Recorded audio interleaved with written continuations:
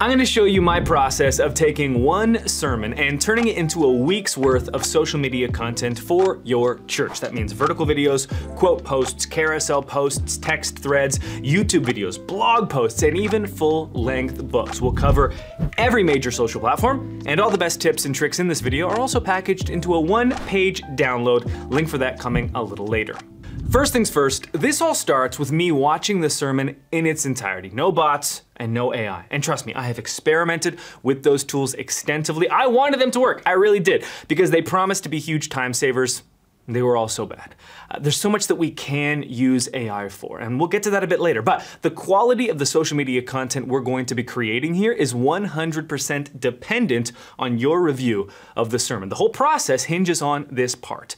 And what I'm looking for are standout sections that reside at the intersections of faith and culture, and that are ideally either emotional, relatable, or controversial. Now, hear me clearly, when I say controversial, I don't mean sensational without substance, I don't mean outrage bait, and I don't mean anything that's disingenuous. Just consider that the way of Jesus runs counter to culture. So here's a great example, a post with the title, "Why Your Spouse Matters More Than Your Kids." It's a pretty common teaching in many churches. Outside the church, not so much, which played a big role in this post reaching a wide audience because it was perceived to be controversial. Back to my review of the sermon, I'm really looking to mark out 5 different sections. I'm looking for 3 sections, 60 to 90 seconds long, that will turn into 2 short vertical videos and 1 carousel post. I'm looking for a quote, and I'm also looking for a longer section, between 6 and 20 minutes, that will turn into a full-length YouTube video. Once I've found those timestamps, I start working on the vertical videos first. And out of the gate, the main challenge I need to solve is contextualizing these sermon clips for the social media audience, because I've seen the whole sermon. They haven't. They're missing 20, 30, 40 plus minutes of additional material. The secret? Writing a hook and injecting it into the first 3 seconds of the video. I'll show you what it looks like when it's all done, and then we'll work backwards on how to produce it. And speaking of could you hit that thumbs up for me? It really does help the channel out, and thanks in advance. Writing a good hook comes down to what we call the 3 C's: cliffhanger, common, and care. When I write a hook, I give each of those 3 categories a score out of 5, and combined, my total score needs to be higher than 10 out of a total possible 15 points. Otherwise, the hook that I've written is just not going to stop the scroll of a person on social. The first C is cliffhanger. What's the mystery I'm creating here? Well, we'll take a look at our hook here. The #1 job of a parent. That's an unfinished loop. I could have written this hook as why it's the parents' job to bring their children to Jesus. That's just as accurate. It's faithful to the subject matter, but that hook already reveals the thesis. No good. The next C is common, and parenting content will always excel in this respect because it's the kind of subject matter that aligns with scripture and the missional emphasis of most churches, but it's also something our culture desperately needs. There's that intersection of faith and culture that we're looking for, right? And then finally, the last C is care. Does a person going about their day care about what you're talking about? And I always like to use gratitude as the, counterexample here, because we can all agree practicing gratitude is healthy, it's rooted in scripture, and something that we could all do a little more of. But when I wake up in the morning thinking about my work and my kids and the finances and my marriage, practicing gratitude is not naturally top of mind for me. It doesn't mean that we can't bring people to that place, but we don't want to start there because it's not where their attention is. Their attention is on their kids though.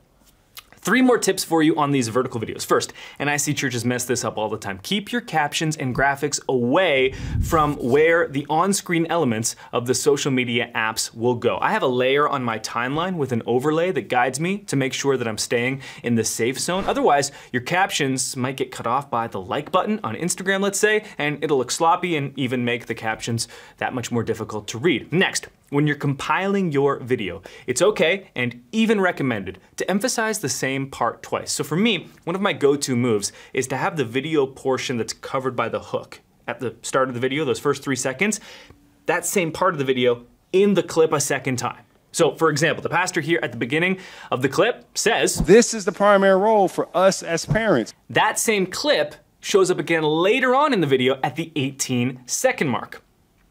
The emphasis helps the message sink in better, and practically, because this phrase is first used at the beginning of the video, when the hook is on screen and the captions have not yet arrived, and when many people may be scrolling through their phone with audio on silent, it means if you missed that part the first time, you get a second chance to hear it.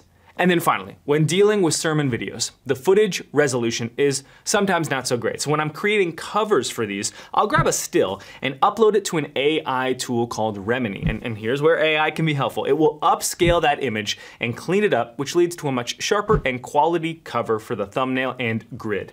This is the process I use for creating 2 vertical videos for the week. They'll get published to Instagram Reels, Facebook Reels, TikTok, YouTube Shorts, and X. That's 10 posts across 5 social platforms already, and we'll put those on Tuesday and Thursday. Next up is the quote post. Largely straightforward here. As I'm listening through the sermon, I'm always waiting for those pithy one-liners that pastors tend to go to. The quote post is probably the easiest post to compile in the week, so if you wanted to do that first, that's cool. You want the quote to be snappy, short, and again, emotional, relatable, or controversial is what you're looking for. And here's the one that I've got. Christians have no business in judging the behavior of unbelievers. Under 100 characters, that's awesome. And we'll put this on Monday, published as an image to Facebook and Instagram, and as text only to X. The next thing we're gonna do is take that third 60 to 90 second segment we identified, extract the transcription, and use this to make our carousel. How you go about this is really up to you. If you are an experienced writer, you may want to prepare the carousel yourself using the transcription you generated. You may also want to explore an AI tool that rewrites or rephrases content. And this is one of the ways that I believe churches can ethically use AI tools. You have the source material already. You're not asking the AI to come up with anything from scratch. You're simply having it polish up the prose. And on the design front with carousels, we've seen the best performance with minimal design. On the cover, we put a big, bold headline and then smaller text in the remaining slides. So here's what I came up with, and we'll publish this to Instagram on Wednesday. Now, the downside of carousels is that you can really only publish them to Instagram. So to fix this, we're gonna take the cover image only and publish that to Facebook and X and use the copy from the entire carousel to create a text thread. Voila. Now, recall in my sermon review, I marked off 5 sets of timestamps, 2 shorter segments that we've used for our vertical videos, 1 quote, a 3rd shorter segment for our carousel, we just used that as well, which leaves us with our longer 6 to 20 minute section that's gonna power our YouTube video and our blog post. We'll start with YouTube. It's the 2nd largest search engine in the world. The average length of a first page YouTube video is 14 minutes, 50 seconds. Your church has video content already filmed. Perfect for YouTube, but not in its current form. Because it's too long, the title is not optimized for search, the video itself might be tucked away in the live tab so it's not even visible on your channel at first glance, it doesn't have a compelling intro, and it's almost certainly lacking an eye-grabbing thumbnail. The content is there though, we just need to prepare it. So the idea here is during your sermon review, to identify a segment of the overall message that can stand on its own. Commonly, a preacher's sermon will have 3 points. Each of those points often make for a great standalone video, as one example. So here's the sermon video that we're starting with. It's titled Conversation Starter, Foot Washing, September 3rd, 2023. A typical YouTube post for a church. This content will be lost to the archives if we just leave it like it is. So let's not. Here's what we ended up with. Correct length of video, eye-grabbing thumbnail with a title optimized for search that takes the truth of scripture and makes it accessible to all people. And let's watch the first 30 seconds or so of the YouTube video together. Most of us would have taken that time to twist the guy's leg off, right? That's what Jesus could have done at that moment. Have you ever thought about that? That to me, outside of the crucifixion, is the best demonstration of the love of God in Scripture. We only get a glimpse of Jesus' interactions with his disciples. And in those, as the gospel writers are talking about, they share some of their mistakes. They share... A few important notes for you. The first 10 seconds tease the content of the video with captions on screen. The captions are crucial because YouTube videos autoplay when you hover over the thumbnails on desktop. This gives users the ability to essentially preview videos without sound before committing to them. We need captions and an engaging opening to hook those viewers. I also add a backing track to this opening segment to bolster that as well. And when I'm searching for audio for this purpose, I'll often use the keyword suspenseful because I want the track to have an unfinished feeling. And then finally, when we do transition to the full sermon clip, I'll put a lower third on the screen with the church's name, the pastor's name, and the title of the video. Because when people come from search, they don't know who this person is or where they're from, so we need to make our introductions. We'll package that video up for YouTube, we'll link to the full service and message in the description, and that'll go live on Friday. Now, at this point, we've got content from Monday through Friday. The easiest post to create, the quote, it's on Monday. The most involved post to create and develop, the YouTube video, is on Friday. So if you wanted, you could go through this entire process starting on Sunday, the day the sermon was preached, and have it all done before the week is out. Personally, I would not recommend that. I would suggest being on a week delay instead. There's really nothing to gain from an effectiveness standpoint by publishing all that content before next Sunday, and if anything, it's just gonna burn you out and make it more likely that you can't keep this up, which is the last thing that you want. And I've got a whole Instagram post dedicated to this if you want to learn more. Believe it or not though, we're not done yet, and this section is really only for the real sickos, because what I'm also gonna do now is take that YouTube video transcription and turn it into an entire blog post, as I have right here, with a title optimized for search, formatted with headings, relevant hyperlinks, appropriate line breaks, bold, italics, etc. I'd embed the YouTube video that we just published into the blog post itself and use that thumbnail for the featured image, publish it to my church's website on Saturday, and now we've got an article that can rank in search engines and bolster our church's SEO presence.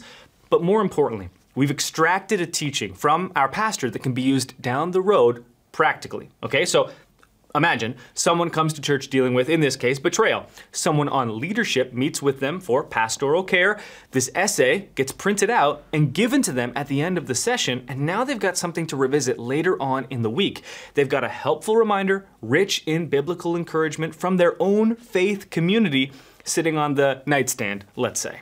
Follow this process every week, and you'll have 52 written essays capturing the journey that your church has been on over the past year. The final act is to take those essays and compile them into an actual book. And I like to design it like a coffee table book with a beautiful cover and layout of pages so it's a standalone art piece. You can sell these in your church to recoup the printing costs. You can give them away. In either case, they make for powerful and beautiful embodiments of your church family's journey over the previous 12 months. And that's how you go from one sermon to a complete social media calendar that covers every social platform and every content format, from long form text to carousels to quotes to stills to short form video and long form video. It is all here. I've refined this process working with churches one-on-one over at socialsermons.com. If you want to work with me directly, we're glad to do all of this for you, so you never have to lift a finger. We only have capacity though for 100 churches. We sold out those spots in the first week that we launched. You can join the waiting list on socialsermons.com. That being said, if you do see the book a call option on the site, if you can click that, that likely means we have a few spots available. What I do try to do is keep 2 to 3 spots open as much as possible. So if you think you'd be a good fit, you can book a call with me directly and we can see if we're a good match for each other.